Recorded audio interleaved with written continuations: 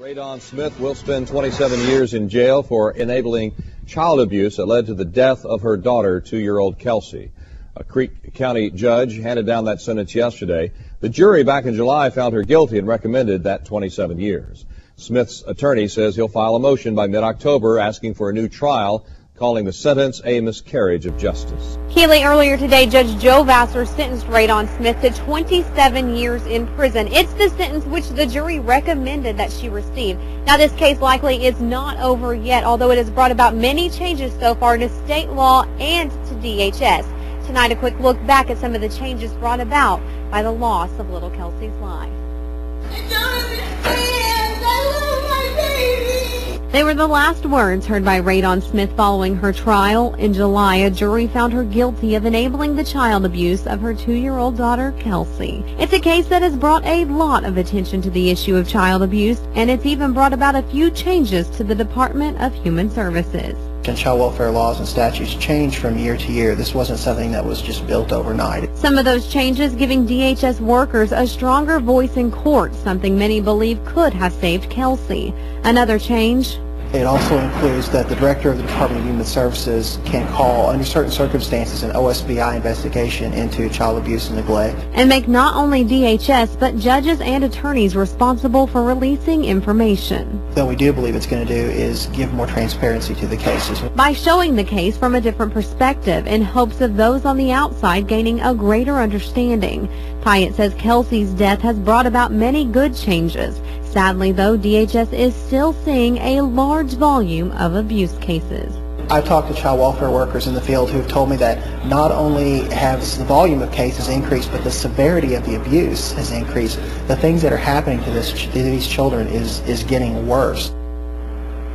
Now, as for Raye Smith, we spoke with her attorney, Stephen Jones, earlier today. He tells us this is just the end of one chapter and the beginning of another chapter.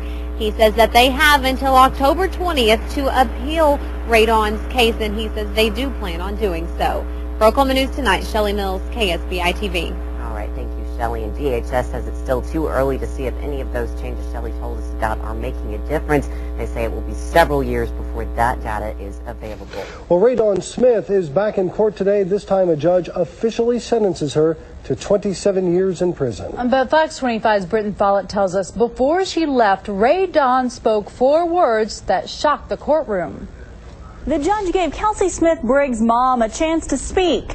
Inside a packed courtroom, Raye stood, turned toward Kelsey's family on Dad's side, who laughed after Raye said, quote, "Kathy, I forgive you." Raye, what do you forgive Kathy for? 4 words to the woman who only saw her granddaughter once during the last 4 months of her life. Why is she not pointing the finger at Michael Porter right now? Why is she pointing it to me? Is it because she knows she did it? 4 words that made no sense. She still just does not get it. Raye blamed Kathy Briggs. Raye family blamed the media and the district attorney. I think it's ridiculous. The media has crucified my sister-in-law. It's everybody's fault but theirs. If you get in their way, they're going to blame you. Corrections officers asked the judge to stick with the jury's 27-year sentence because Raye refused to take any responsibility for her daughter's death, bypassing the blame to the only people who tried to protect Kelsey. I actually had a little sympathy going into this today, but when she stood up and made those comments, take her away. Keep her. Let her think about what she's done. Raye lawyer says he will ask for a new trial, saying the jury did not hear evidence that would clear Raye. My client did not kill her daughter. My client did not abuse her daughter. And my client did not sit by and knowingly let somebody else abuse her daughter. Her daughter's dead. Her daughter is dead. Being the mother of a dead child is not a felony in this state. One of the 12 people who convicted Raye says she deserved a life sentence. The only question now lays in my mind is, did she hit her or did she kick her? That's the only question I have left. The majority of us said if murder would have been there, she would have got it. The 2 people home that day, Michael Porter and now Raye are in prison. But no one is convicted of murdering Kelsey Smith-Briggs. Raye, who killed Kelsey? Raye killed Kelsey.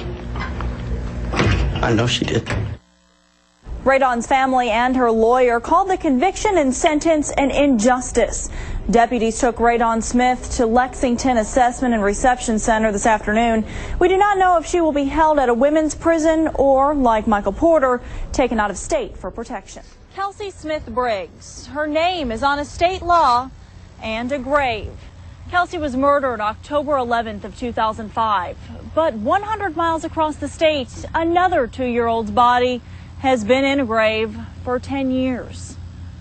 In 1995, Ryan Luke's broken bones broke Oklahomans' hearts. It was so atrocious because we had pictures of this child in a body cast. A cast designed to heal a broken leg could not protect Ryan from the blow to the head that killed him. It struck people's sense of appropriateness at a level that I don't think had ever happened in Oklahoma. 2 months before he was murdered, a judge sent Ryan to live with his grandfather, Don Luke, because social workers suspected Ryan's mom, Wendy, or her boyfriend, Larry Tannehill, beat the boy, breaking his leg. Tannehill and Wendy were alone with Ryan the day he died. Prosecutors tried Tannehill for Ryan's murder. He was found not guilty. A verdict and a case that began changing opinions on the Capitol floor. We could discuss for 3 days the length of quail season and whether to change it or move it one way or another, but a kid bill was dead on arrival. With opposition, Laura Boyd passed the Ryan Luke law, designed to hold DHS, the state agency in charge of protecting children, accountable by releasing confidential DHS records when a child is murdered. It isn't just DHS, but the cloud of secrecy is there. We intended to expose a lot of that.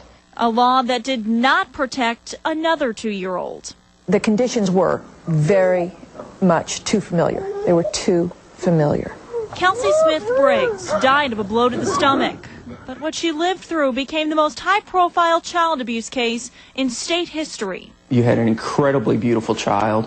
You had horrible, horrible injuries that were well documented. You had a grandmother that was obviously very motivated to see changes done. I made that promise to Kelsey. If anything happened to her, that I would never shut up, and I'm not going to. Despite bruises, a broken collarbone, and 2 broken legs, a judge ruled against DHS recommendations and sent Kelsey home with her mom, Raye Dawn Smith, and her stepfather, Michael Porter. 3 months later, she was beaten to death. If they can have all the facts like they had with Kelsey's case and she still died, what other kid has a chance? Not in Lincoln County. Lawmakers passed yet another law, named after another dead child. You can't blame the lack of a law for the death of Kelsey Briggs. You can blame the 2 people who are in prison for the death of Kelsey Briggs. Porter and Raye Dawn are in prison for allowing Kelsey to be abused to death. No one is convicted of her murder. Raye Dawn, who killed Kelsey? You can pass all the laws you want. You can put as many DHS workers on the ground as you can. It's still not going to stop child abuse. Kelsey's 6,000-page DHS file has never been released to the public. DHS can, even if they reprimand anybody for the violations that we know were made, they don't make it public, so you never really know what takes place. And we understand that the supervisor on Kelsey's case has actually been promoted. A crime of secrecy, usually committed behind closed doors, investigated by an agency, protected by confidentiality. I question many times, how many other children died in the state of Oklahoma in 2006 that the public never heard about. And the bigger question is, why didn't they hear about it? 2 laws, 2 children separated by a decade, yet their smiles, frozen in time at 2 years old, represent too many others. Between Ryan Luke's murder and Kelsey's, abuse or neglect killed 123 Oklahoma children. Since lawmakers passed Kelsey's law, 25 children have been buried.